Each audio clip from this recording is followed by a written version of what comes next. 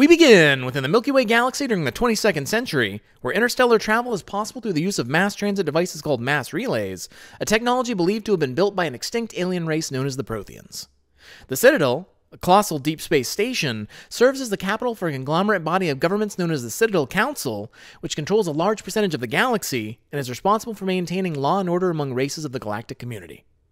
Races that belong to the Council include humans, Asari, Salarians, and Turians, with additional allied alien races including the warlike Krogan, the nomadic, environmental-suited Quarians, and their wayward creations, a race of networked artificial intelligences, or AI, called Geth. In 2186, 6 months after previous events, the galactic community continues to live in fear of an invasion by the Reapers, a highly advanced machine race of synthetic organic starships that are believed to eradicate all organic civilization throughout the galaxy every 50,000 years. Meanwhile, the Krogan face extinction due to the genophage, a genetic sterility mutation developed by the Salarians and deployed by the Turians as a bioweapon to severely limit the Krogan population. The Quarians prepare to retake their home world from the Geth, while the human supremacist terrorist organization Cerberus, led by the Elusive Man, is regrouping after a temporary alliance with Commander Jane Shepard, an elite human soldier who's the commanding officer of the starship-designated Systems Alliance Space Vehicle Normandy Stealth Reconnaissance 2, or SSV Normandy SR2, to defeat the Collectors, indoctrinated and genetically modified remnants of the Prothean race who are abducting human colonies. Shepard's relieved of duty and confined to Earth, awaiting court-martial due to working with Cerberus, by the Systems Alliance, a militaristic organization that represents humanity within the galactic community, when the Reapers invade, quickly overwhelming Earth. After being reinstated by Alliance Admiral David Anderson, who stays behind to rally Earth's resistance, Shepard's ordered to travel to Mars by Alliance Admiral Stephen Hackett.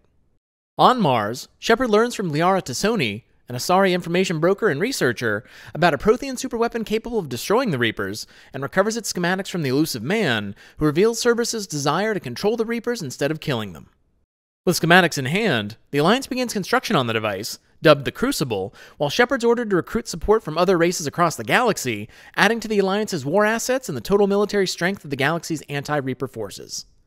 Shepard begins by rescuing General Adrian Victus, the newly appointed Turian Primarch, from Mene, a moon which orbits Palaven, the Turian homeworld. Victus pledges Turian support to Shepard on the condition that the Krogan help to defend Palaven, but Urdnot Rex, leader of the Krogan, refuses assistance unless the genophage is cured first. Shepard and Rex travel to Surkesh, the Salarian homeworld, where they rendezvous with Morden Solus, a Salarian scientist who formulates a cure from Eve, a fertile Krogan female, and plans to disperse it using a tower known as the Shroud on Tuchanka, the Krogan homeworld. Before landing on Tuchanka, Shepard's contacted by Dalatrus Linron, leader of the Salarian Union, or government, who reveals that the Shroud's been sabotaged to prevent the dispersal of the cure, and offers the Union support on the condition that the sabotage is left intact. Shepard must decide between deceiving the Krogan into believing that the genophage has been cured, thereby earning both Krogan and Salarian support at the cost of long-term harm to the Krogan, or informing Morden of the sabotage, leading him to sacrifice himself to correct it and deploy the cure, receiving support from only the Krogan. Shepard decides to undo the sabotage, and after dispersing the true cure, the Krogan assist the Turians, who then both honor their agreements by proceeding to join the war effort. After a failed coup by Cerberus to take over the Citadel, the Quarians offer their support to the Alliance, conditional upon Shepard helping them to reclaim their homeworld, Rannoch, from the Geth.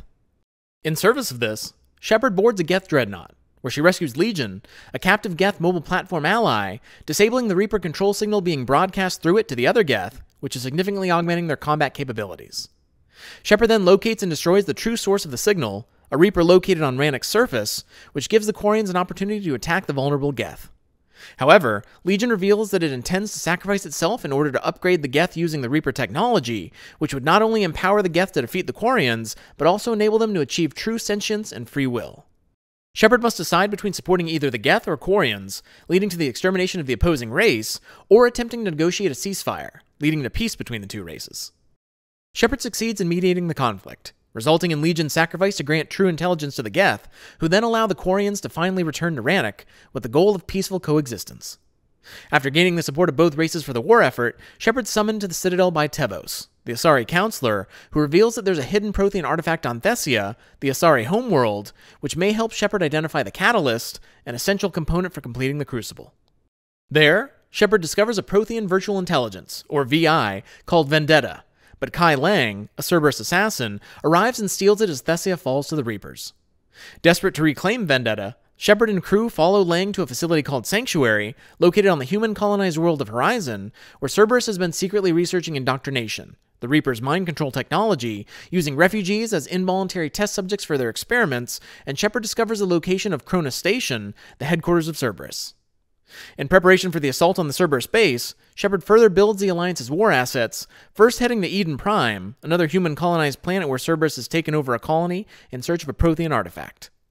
After infiltrating the colony and defeating the Cerberus forces, Shepard discovers that the artifact is actually Javik, the last surviving Prothean, kept alive in stasis for over 50,000 years, who joins Shepard's crew after she awakens him, providing information regarding the Prothean Empire and Reapers, as well as assisting them in combat, by using his skills as the Prothean Avatar of Vengeance.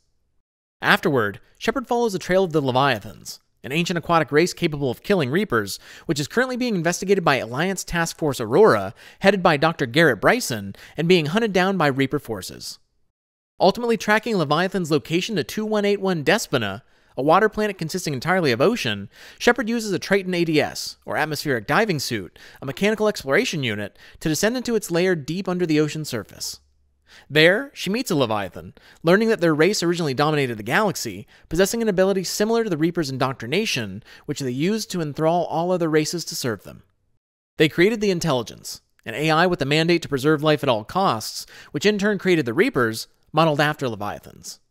The Intelligence then used the Reapers to exterminate the majority of Leviathans, as it identified them as a threat to life, causing the surviving Leviathans to go into hiding. After convincing the Leviathans to join the war effort, Shepard departs for Omega, a space station built in the mined-out husk of a metallic asteroid, which serves as a lawless haven for criminals, terrorists, and malcontents, and is ruled over by Arya T'Loak, a ruthless Asari. Discovering that Omega has been taken over, with its citizens enslaved by General Oleg Petrovsky, one of Cerberus' most accomplished and brilliant agents, Shepard assists Arya with its infiltration and reclamation, joined by Nyreen Kandros, leader of the local Talons mercenary organization, who sacrifices herself in the process. Upon defeating and confronting Petrovsky, Shepard has the choice of either killing him or keeping him alive for intel, and decides to spare him in order to further bolster the war effort. Heading back to the Citadel, Shepard meets Maya Brooks, an Alliance intelligence analyst who informs her that an unknown group is targeting Shepard, who's suddenly attacked by a group of mercenaries and forced to fight her way to safety. After regrouping, Shepard learns that the mercenaries are members of Cat 6, or Category 6, a private military organization consisting of soldiers who were dishonorably discharged from the Alliance, and she's assisted by Brooks and Shepard's entire crew, including former members from previous events, in tracking them down to the Citadel archives. There, they learn that Cat 6 is being led by a clone of Shepard, originally created by Cerberus to provide spare organs and limbs for the real Shepard, when she was being revived by the Lazarus Project in previous events, and Brooks is revealed to actually be her accomplice, a former Cerberus operative who left the organization to pursue her own pro-human agenda. The clone attempts to steal Shepard's identity along with the Normandy, and after a fierce battle in the ship's cargo hold mid-flight, Brooks abandons the clone, who falls to her death after the hold's door is opened, before Brooks is taken into custody.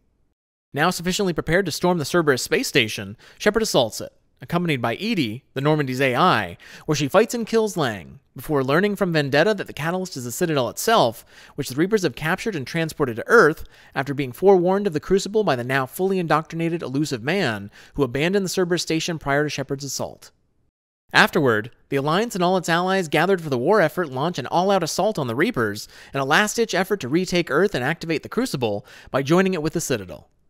After fighting her way through a seemingly endless amount of Reaper forces, Shepard finally reaches a Reaper transportation beam, allowing her to enter the Citadel, where she meets up with Anderson, whom she's forced to shoot by the Illusive Man when he uses an indoctrination control pulse, before she then breaks free and shoots him as well, granting him a moment of lucidity before he dies.